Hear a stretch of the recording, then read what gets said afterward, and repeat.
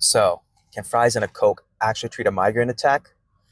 This hack has been all over social media, now breaking headlines on news articles. Ooh, let's find out. All right, let's break this down as a neurologist. We know it's not magic, it's chemistry. We know that it's the salt in the fries that replenishes your electrolytes, especially when you're dehydrated, nauseous, vomiting. And we know that in the Coke, it's really all about the caffeine. Caffeine can help do a couple of things. It can help vasoconstrict your blood vessels. It actually improves the efficacy and the absorption of all of your different over-the-counter medications, which is why medications like Excedrin migraine contain caffeine in it. And, overall helps reduce pain signaling. But we all know that this isn't the healthiest option, so you can always skip the drive-thru.